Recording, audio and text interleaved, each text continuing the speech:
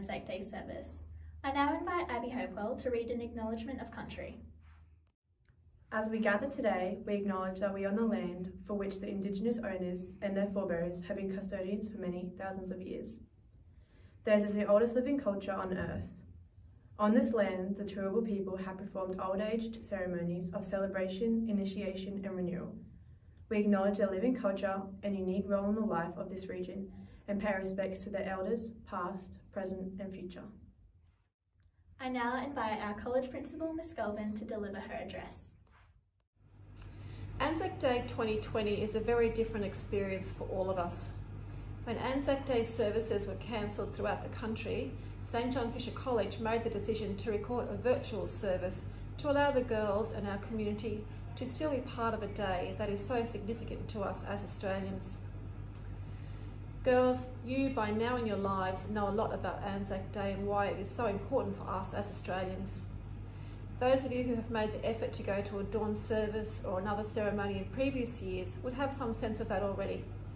It is a time we gather and remember the sacrifice of those who have faced war on our behalf. Getting up for a dawn service heightens the sacred nature of the day, even if that this year means going to the end of your driveway, as I know many of you will have done. The original Anzacs joined up for many reasons, for adventure and excitement, wanting to serve their country, perhaps a sense of obligation. They personify endurance. They have known fear and helplessness. They've lived in very dirty and uncomfortable conditions, gone without sleep, and cried secretly with homesickness and wondered if it would ever end. And did they have the courage to see it through? And yes, they did see it through. For the most part, we don't know the names of the men and women who regularly march in Anzac Day services or whose names are on the many memorials around the country, but we embrace their spirit and we invite their example into our everyday lives. Their lives and their deaths have meaning for us today. We can look to them when we have rough patches, as we invariably will in our lives.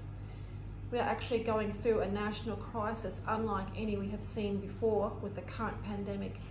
It is a pandemic of a virus and a pandemic of fear. Our resilience, our care for one another and our Anzac Day spirit is needed now more than ever.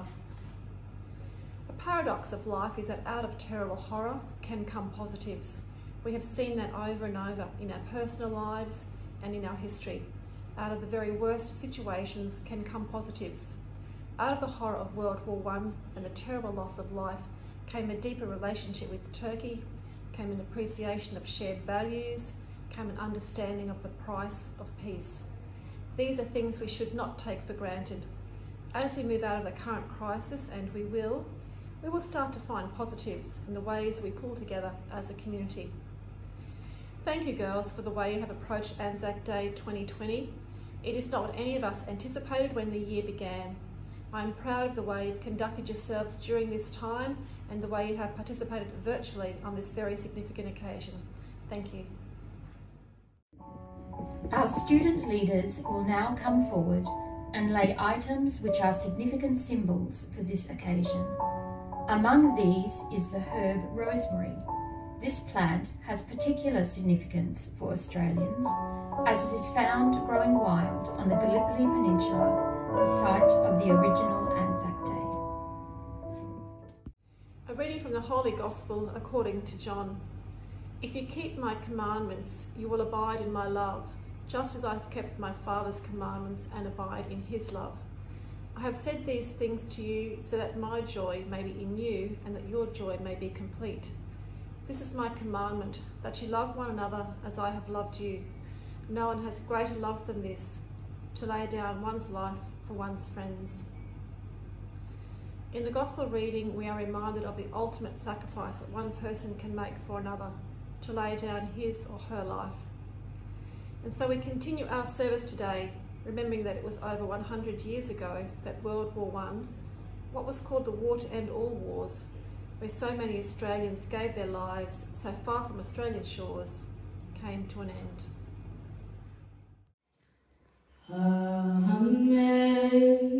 Amazing grace, how sweet the sound that saved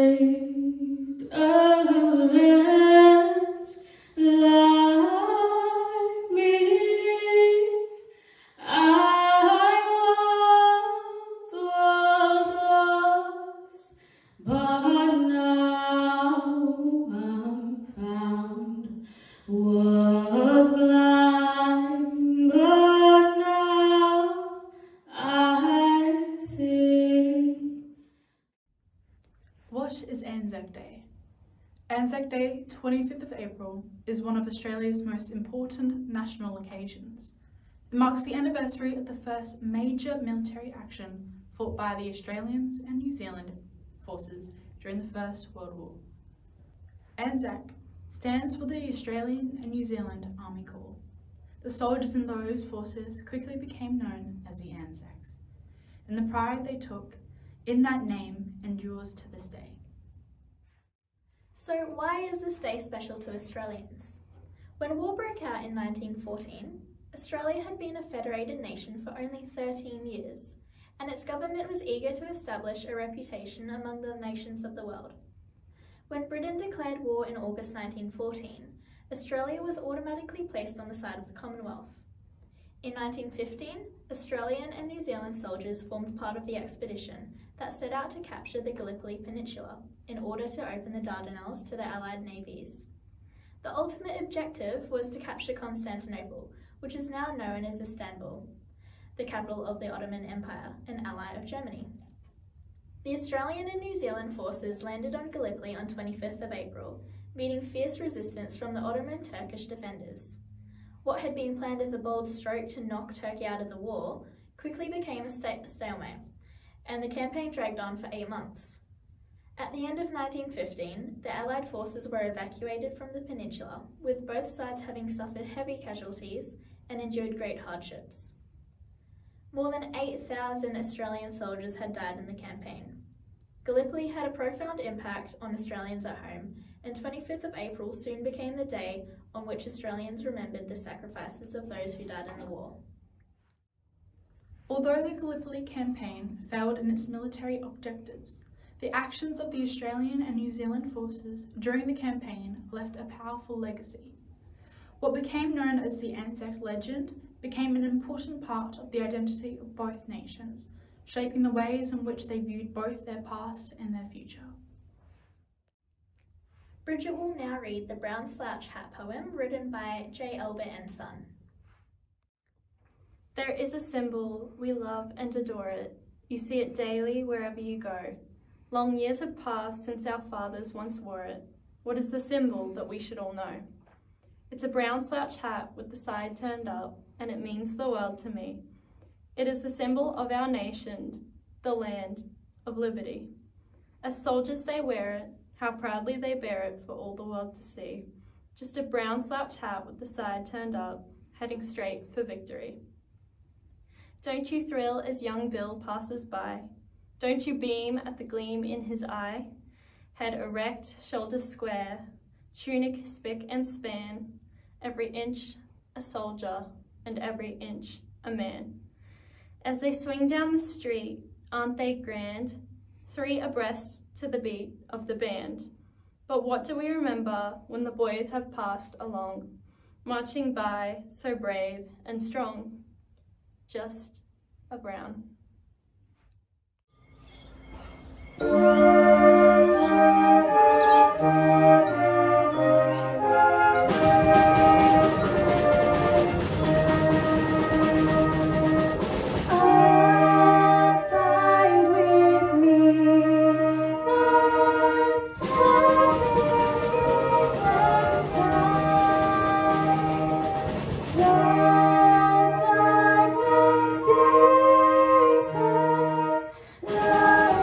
me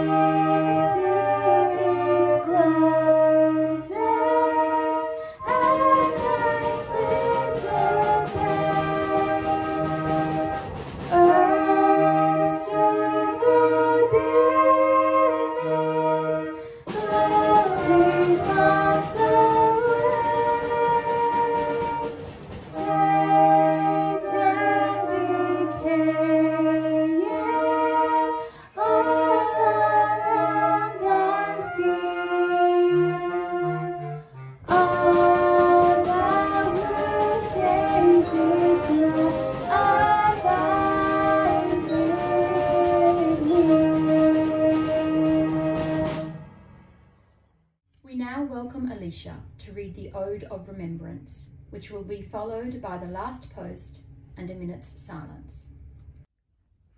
The Ode of Remembrance, which is now said, was written in 1914, and it was traditionally spoken on Anzac Day. The traditional response is for the audience to repeat the last line, "We will remember them." They shall grow not old, as we that are left grow old. Age shall not weary them, nor the years condemn. At the going down of the sun, and in the morning, we will remember them. We will remember them, lest we forget.